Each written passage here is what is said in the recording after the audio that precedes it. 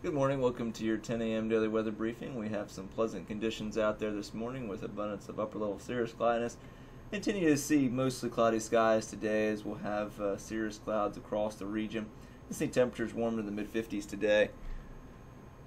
Looking at our upper level sounding from this morning, we have a freezing level at 9,400 feet. Winds out of the southwest, out in the low levels and becoming southwesterly as we move up in the column around 9,000 feet, seeing those winds increase slightly up to around 10 knots.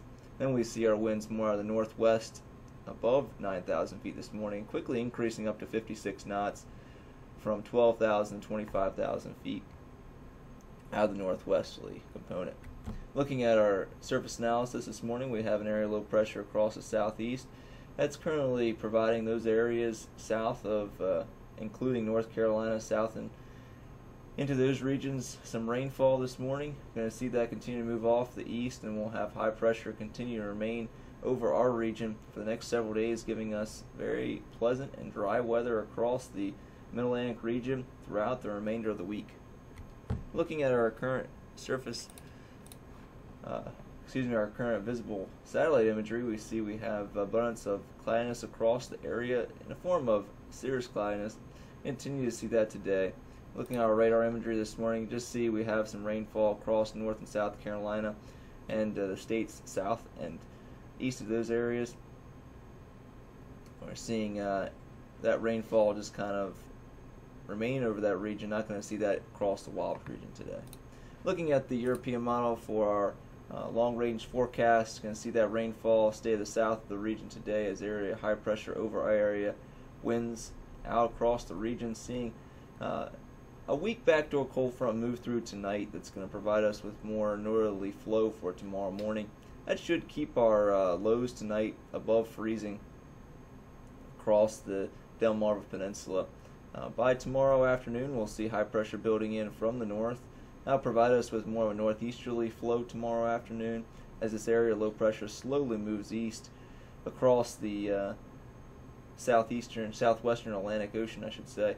And that'll provide us with just some pleasant conditions, more sunshine tomorrow with the skies clearing with this upper level cirrus cloudiness moving off the coast.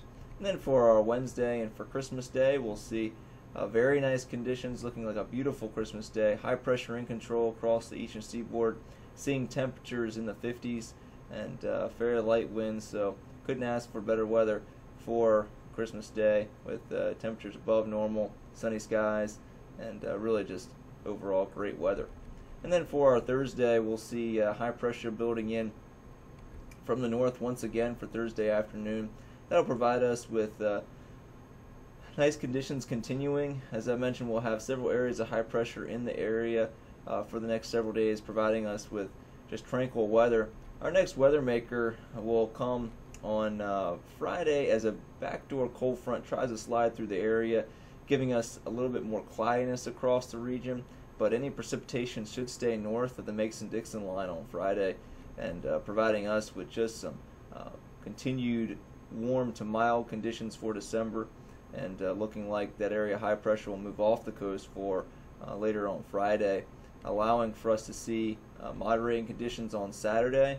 And once we move in the weekend, we'll see pretty good chance of some rainfall moving to the second half of the weekend, but models are still in disagreement of the timing of a cold front moving through, and that'll work itself out as we get closer to the weekend.